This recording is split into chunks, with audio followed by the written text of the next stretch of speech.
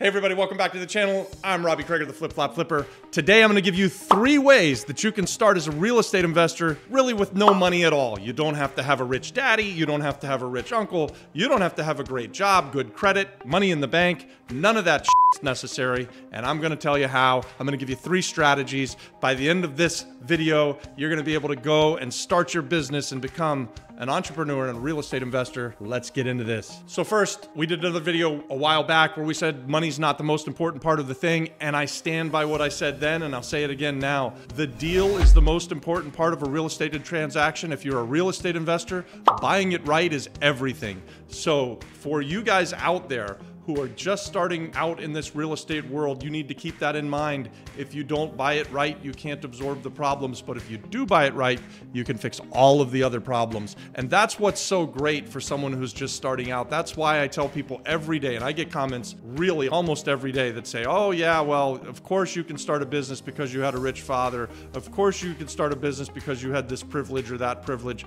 But the truth is, guys, people start businesses every day. They don't have rich families. They don't come from money. They don't have a silver spoon in their mouth. And you don't need that stuff. You need to get away from that mindset. I know that it's been kind of just driven into us again and again throughout our lives. Money doesn't grow on trees. You have to have money to make money. These are limiting mindsets, guys. These are things that the world tells us, and 98% of the people out there are never going to be able to do what you're about to do. They're never going to start their own business. They're never going to get off of the couch and get away from the video games. They're never going to become real estate investors because they think this way, because they allow themselves to let this poison into their mind and believe that if they don't have money, they can't start a business, or if they don't have good credit, they can't buy real estate. Guys, it's all false. Real estate is the best investment in the world for many, many reasons, but one of them, maybe the biggest one is that if you have an ability to find a great deal, money finds a deal. It's happened throughout my life for years and years, and it will happen throughout yours, guys. Remember that. Repeat this mantra. Money finds a deal. Money finds a deal. Great ideas find a good deal. So if you want to start a business and you've got a solid business plan and you can present it to people who are investing in businesses, great business ideas will find the money. You don't have to have the money to get started. But here are 3 ways that you can start with no money, no credit right now. Get going in your business today. Number 1, property wholesale. Guys, you've all heard about this. What is wholesaling? Wholesaling is going out and finding the great deal. We call them the deal of a lifetime. A deal where you know that it's going to make money, and you make the offer, you get it under contract, and then you start shopping it to your investor list. Put me on your buyers list, guys. If you're starting out and you're creating an investor buyers list, Robbie Crager, the Flip Flop Flipper, wants to be on your list. Send me emails at theflipflopflipperpr@gmail.com about your deals. Let's talk about the stuff that you find. If you've got great deals and you need the money, I'm somebody that could potentially buy the deal from you if you're a wholesaler. So keep that in mind. Add me to your buyers list. Wholesale, real quick. You buy it low. Say you buy it for 50 cents on the dollar. You sell it to another investor for 60 cents on the dollar. You keep the spread. You don't have to have really any money at all to do that. You just have to look at a lot of properties and make offers on a lot of properties. You will be able to find the deals. If you're making 10 offers a day, 15 offers a day, looking at 100 properties a week, there's going to be outliers. There's going to be good deals. Now, the problem with wholesaling, I think, is that it's just a first step. It's real estate investing with training wheels. So you want to eventually, as soon as you can, become a real estate investor where you're investing your own cash. You do this wholesale thing to get started because you don't have any money. I did it. Every real estate investor throughout history has probably done it, and we would still do it, right? So there's always a time and a place for wholesale. But what I encourage on this channel is value add real estate investing, and so that's why you like and subscribe to our channel. We want to get you into wholesaling, start your business. You can do it with no money, and then do that for a few, and then move on to where you're actually investing into these deals with your own money, and you send your money out to recruit more money. We've got other content on that, guys. We talk about this all the time. So property wholesale is one way that you can start becoming a real estate investor, and you really don't have to have any money. Number 2, and this is one of our favorites, joint ventures, guys. You're starting out in real estate and you've joined Robbie Crager, the Flip Flop Flipper here. You're a part of our community. You've smashed that subscribe button. You're commenting every day on the great videos that we put out, and we're having these discussions. You can joint venture with other people who are part of our community, or you could joint venture with us. This is how we want to expand our business. So again, on the first wholesaler, I said put me on as a buyer's list. But if you want to do joint ventures with experienced real estate investors like myself, like Jerry Norton, like Pace Morby, all of the guys that are out there on the old interwebs there, if you find a great deal and you bring someone a joint venture property, we'd love to look at it. If it's a good deal, we want to do it with you. And so you joint venture with someone who's got more experience than you. You joint venture with somebody who's maybe got the cash. What you bring to the table is you found the deal. That's really, really important. And maybe you're going to take the ball and run with it. You're going to be an operator. You're going to try to make sure that the property gets renovated. You're going to handle the day-to-day, and you're going to make life easy for someone who's a little bit further down the road than you. So I'm personally, in my life, I'm looking to do joint ventures with many different people.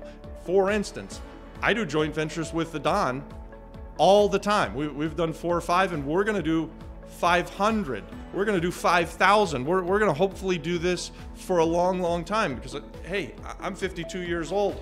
I probably only have another 30 or 40 years that I can go hard like this, but to Don, he can go for 100 more years. So we're going to keep going. Guys, through this joint venture process, by partnering with people who've done it before, who are a step ahead of you, that's where you're going to get the growth. You can learn so much by getting yourself involved into a joint venture partnership, and it can work both ways, right? So let's assume you want to be a real estate investor, but you don't want to do all of the work, but you have some money. So you've been saving up in life, working that W-2 job, and you've got a 401k and it's got a couple $100,000 in it, but it's not growing quite fast enough. You're quickly coming up to retirement. You don't want to lose your money, so you want to start getting into real estate for cash flow and appreciation.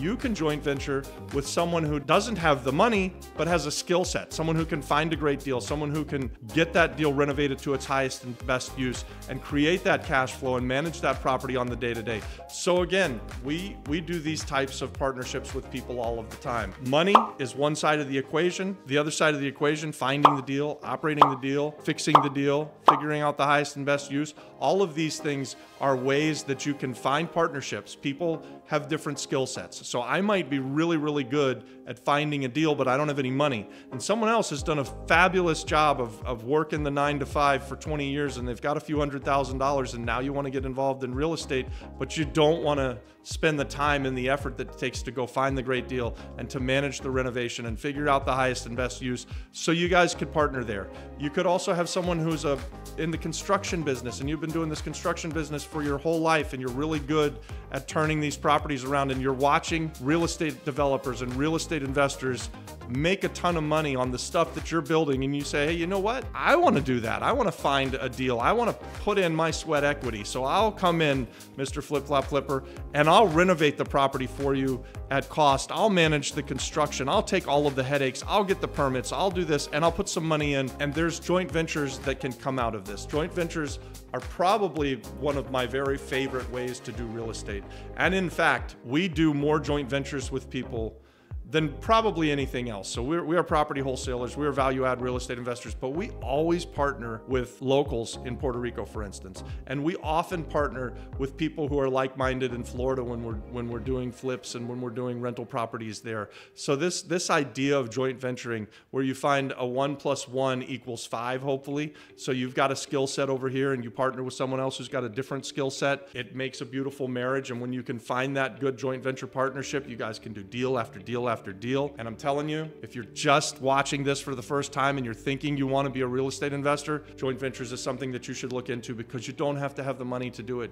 You have to have a good mental attitude. Probably you're going to need to find a deal, or you're going to have a skill set that you're really good at that someone else doesn't have, and you bring something to the table and you can joint venture with someone for sweat equity. So don't forget about joint ventures. Number 3, the last one that I'm going to give you for today's video that you can start today without any money, without any credit, and you can do it. Anyone who's listening to my voice can do this right now, guys. And I think that for this strategy, there really hasn't ever been a better time to get involved with seller financing or subject to. I'm going to lump them together. Seller financing and buying property subject to. Why do I lump them together? Well, recently interest rates were at all-time lows. So they were down under like 3%, which is crazy, crazy low. When you factor in inflation, people were borrowing money under 3%. And if they still have those loans now, and let's say the inflation rate is 7%, then they're borrowing that money for less than free, which is pretty damn good. If you can borrow money for free with no interest, that's great. If you can borrow money for less than free, that's really, really powerful stuff.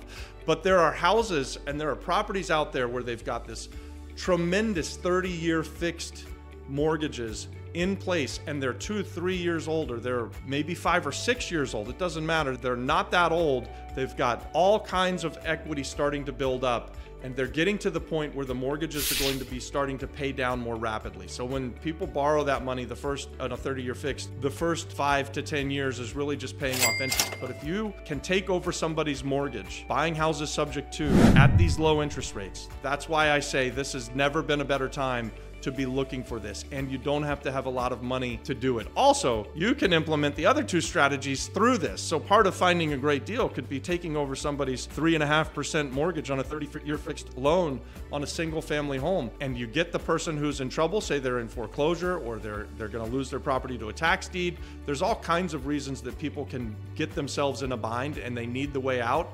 I say real estate superheroes come to the rescue, and you figure out a way that they don't see, and you get them out and you make some money in the spread. It's a great way for someone who's starting out in real estate to get into the real estate game and get yourself out of the rat race, start becoming an entrepreneur, and you don't have to have a lot of money. So this video is all about this lie that we're told again and again, and guys, I'm guilty of it just like anybody else. Sometimes I think to myself, even though I've trained myself over years to not think this way, but sometimes I think I can't afford that. You know where I do that? I say that about when I'm looking for a house, and the houses that we want in the island of Puerto Rico, they all cost a ton of money. We sold our house recently, and we thought we got a great number for it. What we didn't realize was that everything had gone up in value, and so when we went shopping for the next house, it was going to be $1 million plus for something that we like. And I think to myself, I can't afford that. I'm pretty well off. I do pretty well. How could anyone afford that? And I find myself putting those limiting beliefs on myself.